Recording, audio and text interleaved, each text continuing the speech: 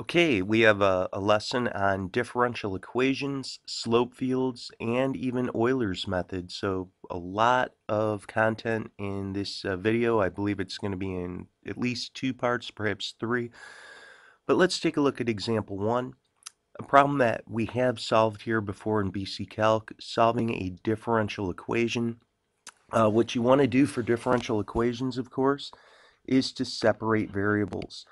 And in fact, we've spoken about the importance on how the College Board really is looking for that very important first step.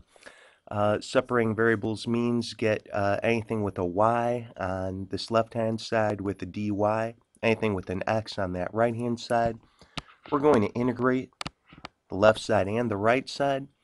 The left side, I think, is pretty simple. You integrate a 1 with respect to y, and you get just a y. There is a constant, but we'll slide that constant over to the right-hand side as well. But on the right, what we have is the integral of sine of x times the cosine of x dx. Let's try a u substitution. And it might just be very, very helpful to let u, in this case, be sine of x.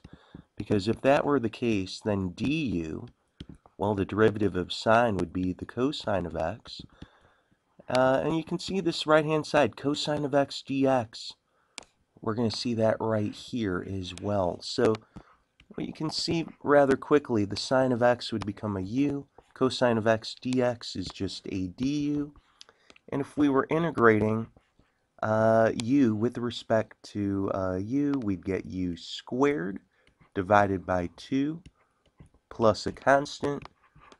Of course, what we're going to do is plug that u value of sine of x back in. We'd have the sine of x squared all over 2 plus c. We've dealt with this type of a problem before. Again, one more comment about the constants. I mean, technically you could say that there's a plus c1 on the left side, a plus c2 on the right side. In all truth, though, those are just two constants. We could subtract the constant from the left side from the constant on the right and still get a constant. We'll just simplify life and just put a plus c only on the right side. So no big deal right here. You might notice, though, that I did say this was method 1. There are other approaches we could have taken, of course, and I'd like to show that right now. If we were to separate variables again and integrate, sometimes this seems to be just the exact same startup, but for our u substitution, who's to say that we had to let u equal the sine of x? Couldn't we very well let u equal, say, the cosine of x? And we certainly could. Du would be the opposite of sine of x dx. And at this point, if we were solving, we could say that the sine of x dx would equal a negative du. And that would be something for us to think about a little bit here. It's going to change things up a little bit. You could say, well, of course, I'm going to let cosine of x be a u, but our sine of x dx, well, that becomes a negative du. And all of a sudden, we realize things are looking just a tiny bit different. I could pull that negative out in front.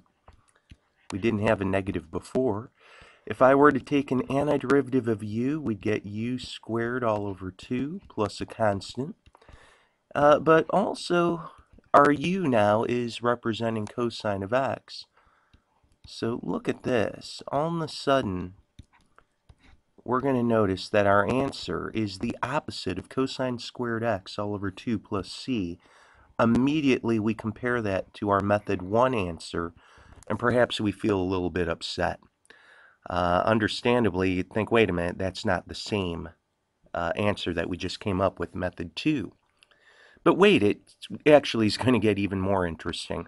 Let's just say that we had dy is equal to the sine of x cosine of x.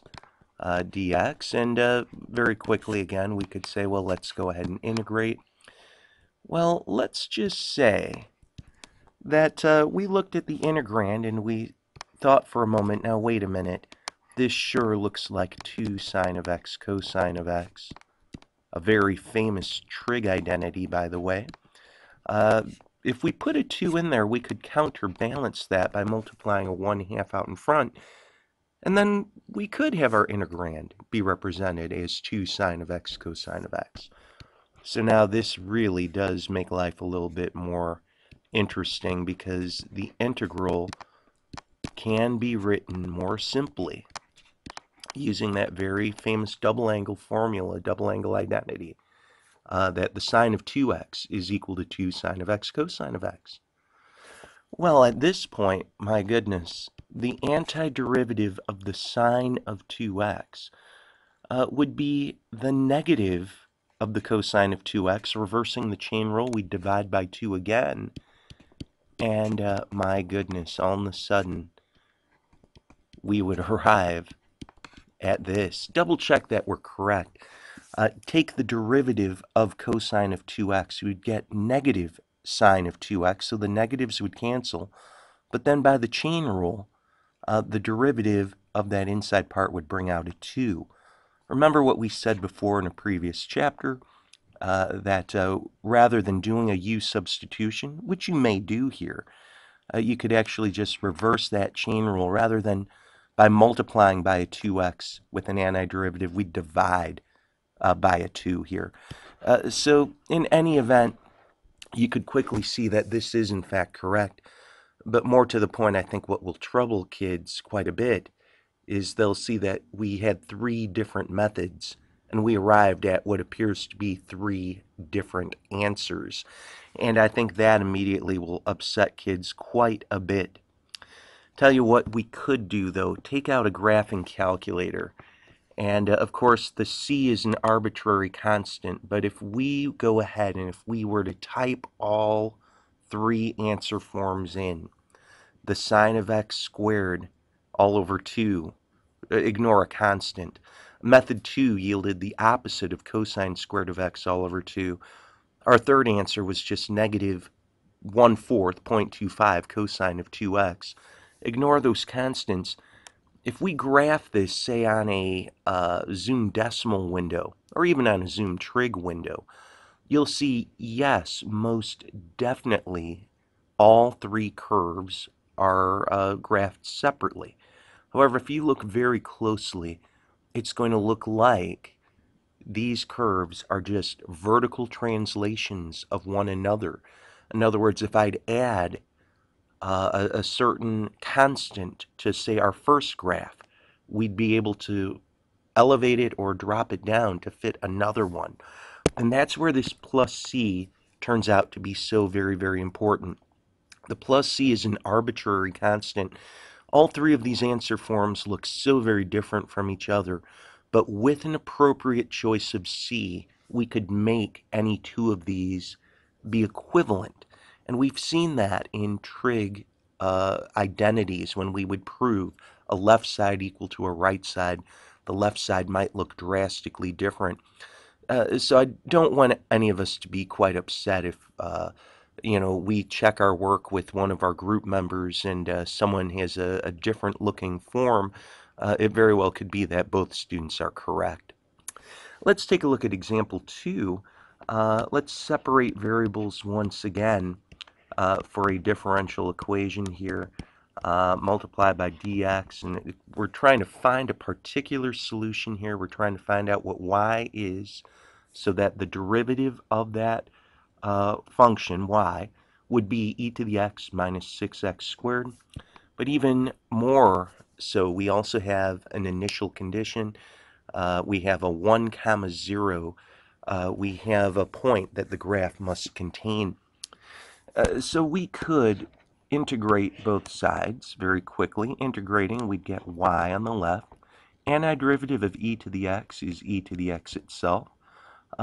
Using the antiderivative reverse of the power rule here, bump up our power by 1 step, bump it up to x to the 3rd, and then divide by that new power. And very quickly we can double check that we're correct. In fact, that's such a very good thing to do. Once you've taken an antiderivative, take the derivative very quickly just to make sure that you've done this correctly. Well, we're not quite done. We need to look at the point 1 comma 0. That means x equals 1 when y is equal to 0. Substitute these values in. Let x equal 1. And let's solve for our c value. This, of course, 1 cubed, we just have e minus 2. And if we were solving for c, we could see that the c would equal, well, really 2 minus e. Add a 2 to both sides, subtract an e, and that will lead us further to y equals e to the x minus 2 x to the third, and then plus our c value of 2 minus e. Remember, we had this answer in a general form. We're now moving to our particular form. We know that this equation solves our differential equation, and if we let x equal 1, y would equal 0. We have the point 1 comma 0 on our curve.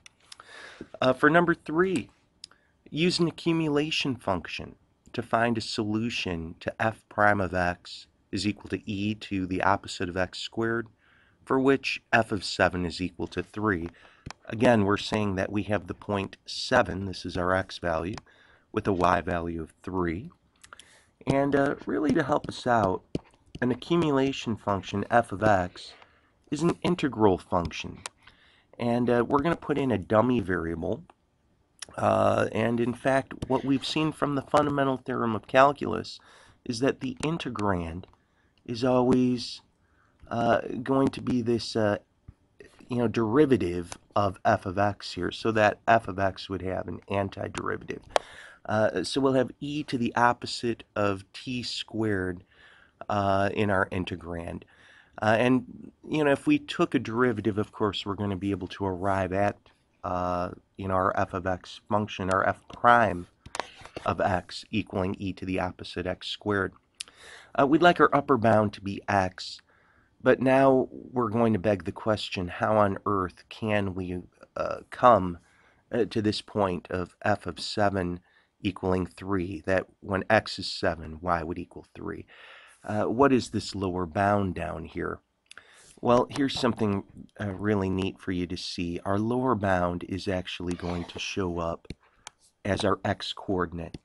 And here's why. When we put in a 7 right in here, it's hopefully a bit of review for us to realize that when we have an integral, let me make a little bit of scratch work over here. If I were integrating from 7 to 7, imagine that we had this. That, of course, would arrive at 0. So this is why our x value is going to be that lower bound, so that when we plug in a 7 for f of x, let x equal 7. Our upper bound is a 7 also. The integral from 7 to 7 is 0. But we don't want f of 7 to equal 0. We want it to equal 3. So we'd add a 3 after that. So the x value that we're going to have for our accumulation function on this point is going to show up in the lower bound. The y-coordinate we write as plus that value outside of the integral, so that when I let x equal 7, the integral itself reduces to 0, and then we're left with just a 3. And that would, of course, cancel out to saying f of 7 equals 3. So this is how we represent an accumulation function. Slopefields. Slopefields. Well, a slope field, my goodness, what we have here is a way to represent tangent line slopes on a little bit of a chart. We have a differential equation that dy dx is equal to the cosine of x, and we're going to have a window from negative 3 pi over 2 to positive 3 pi over 2, and our y value, it looks like we're going from negative 4 to positive 4. So I'll tell you what, it looks like maybe we'll have a 0 here, maybe pi over 2, pi, and 3 pi over 2. going in a negative direction. We could have negative pi over 2